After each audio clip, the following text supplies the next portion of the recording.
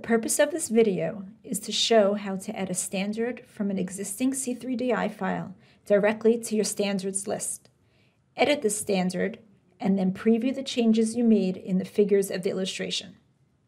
The first step is to open the Creo Illustrate Administration Tool, which is installed as a separate installation option from Creo Illustrate. Once the Administration Tool is open, from the ribbon menu, click Import and browse to find the illustration that uses the standard that you are importing. Click Open to open the illustration. Note that you can only import standards that are not already in the list and don't have the same ID as a standard in the list. The illustration and the Creo Illustrate Standard Admin dialog box open. The standard is now imported, and you can edit the standard using the tools in the Standard Admin dialog box. When editing a standard this way, you can preview the changes you make in the figures of the original illustration. Let's go ahead and make a few changes to the standard. First off, we will edit the features of an existing pen. In the Standard Admin dialog box, select Pens. Select the name of the pen and then click Edit. For the purpose of this video, we will make changes that are easily seen in the preview. Click OK. Select the 2D figure. You will notice that the updated color and the thickness are now reflected in the 2D figure.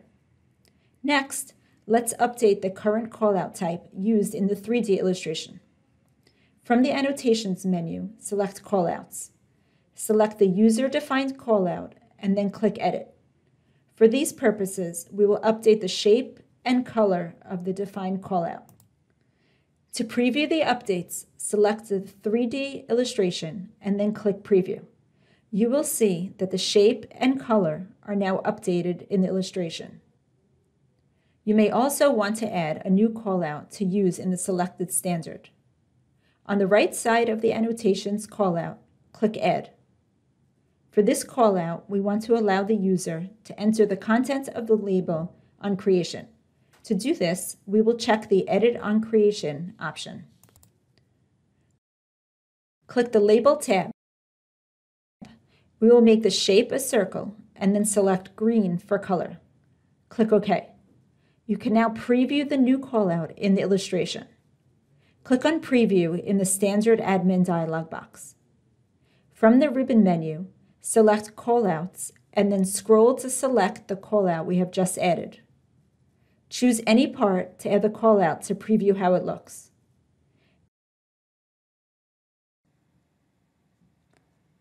The changes are only saved when you click on OK or Apply. Let's click OK to finish editing the standard and close the dialog box. If you click Cancel without applying the standard is not added to the list of standards.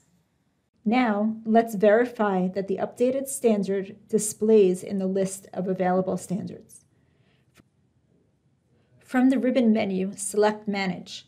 We see that the recently updated standard is now available. Thank you for watching this video. For additional resources, refer to the Administration Tool topic in the Creo Illustrate online help.